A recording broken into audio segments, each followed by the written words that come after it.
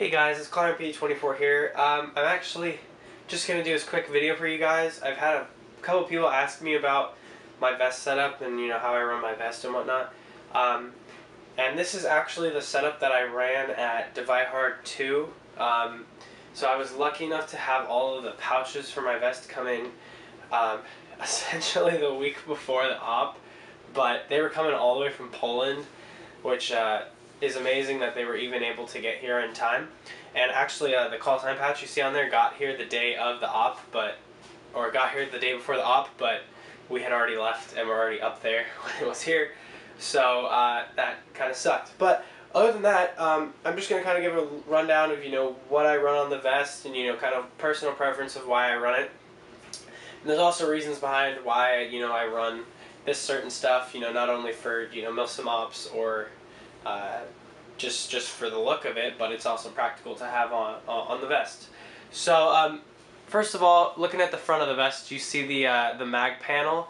I have a triple mag panel back here and then just a double. It's made by a company called Linderhof Taktik. The same company makes the vest along with most of the pouches. Just a little note on the vest and the pouches.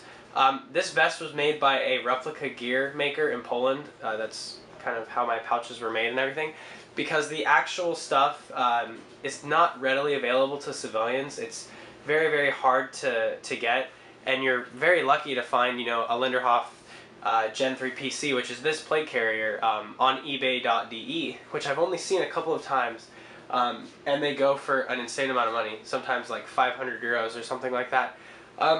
Just an idea, this entire vest with all of its pouches cost me about $300 to $350 US, not including shipping and everything like that.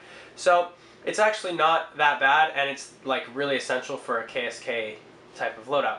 But like I said, the entire kit is based off of Linderhof stuff. Like I said, it's mostly just replica made, but it's very, very durable. I mean, I'm sure if you compare side by side, it's almost identical to it. But back to what I was saying, I have a triple mag panel and then a double on top of that. Originally I had my pistol pouch here, but it just kept getting in the way and it was kind of annoying, so I moved that off to the side, as you can see. Now the reason why I like running open top mag pouches versus closed top is it allows for a faster reload, and also from like crawling and stuff, it's more comfortable for me when I'm crawling or laying prone or something than a closed mag pouch with double magazines in it.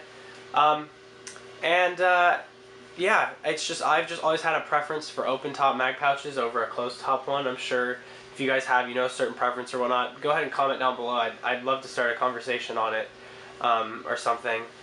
Which is, I mean, a lot of people are very mixed about an open top mag and a closed top mag pouch. But this is what I prefer, this is what I've had experience running, and this is what I found works best for me. Which that's really essential when setting up your carrier, is just what really works for you the best. I mean, as long as you have all the legit stuff on it, it's kind of like, you can set it up whatever way you want. On top of that, there's a Velcro panel up here. I just have a German flag and then my call sign patch, which is a fake IR one, but I mean, it's legit looking. I actually have a push-to-talk like button thing here. I bought this radio on Amazon, which I'll show you guys in the back in a minute, before the op, so I could communicate with my other friend who is a Marine now. He's based in Japan. He's the other guy that runs the KSK stuff. We both got him so we could communicate with each other along with everybody else. So pretty good, cheap radio. And then right on the opposite side of that is just my mouthpiece for my Camelback hydro carrier. This vest also connected with the hydro carrier. There's a little clip piece right here. The vest also is a quick release as well, so it's much like a Cirrus vest. The way I've described this vest to people is a cross between a Cry JPC, because it sits high on your body, and Cirrus. So it's got the releasable and it sits high on your body, so it's a very high speed sort of setup. So I'm gonna turn the vest a little bit and we'll talk about the two pouches I have on the side. Alright guys, so this is the side of the vest. Right here I have a single pistol mag pouch, which I just right now have my mag to my USP sitting in there. I only have one mag for it, so I gotta pick up some more.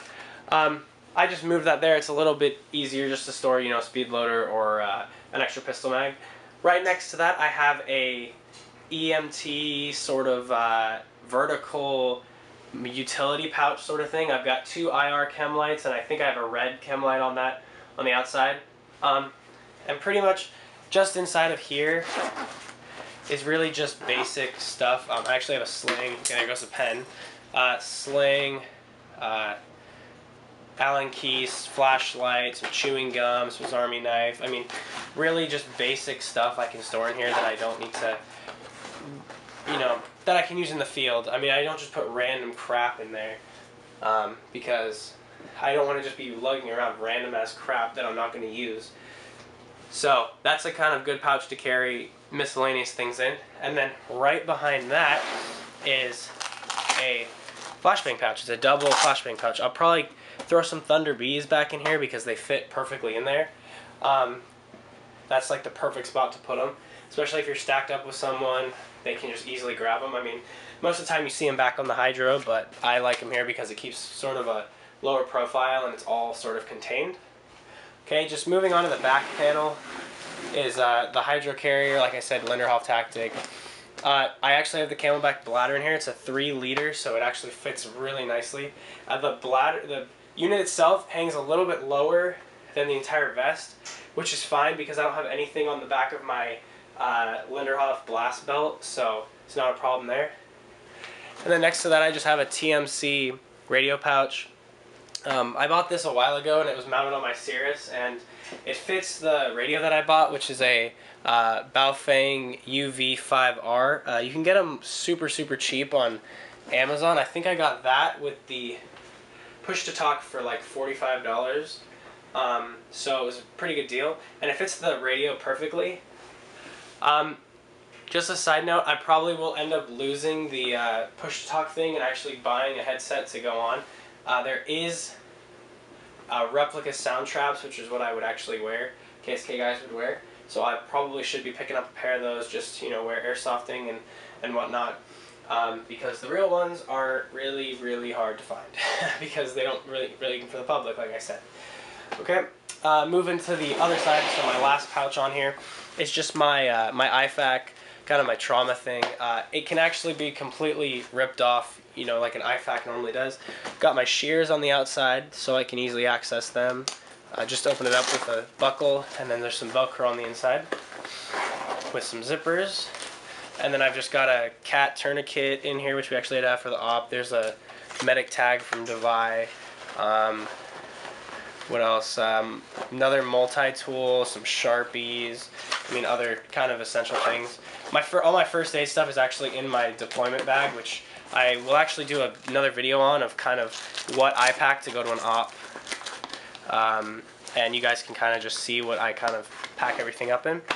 But I think that actually does it for this video, guys. Thank you so much for watching. If you guys like these sort of really quick gear videos, kind of just showing off what I run, please comment below. Let me know, guys, because I can easily get these done quickly. I should have some more gun reviews coming out. I'm going to do a whole loadout video, which is going to be absolutely awesome. It's going to take forever for me to edit and film it and get all the information out to you guys when it's completely finished. Like, I am almost there.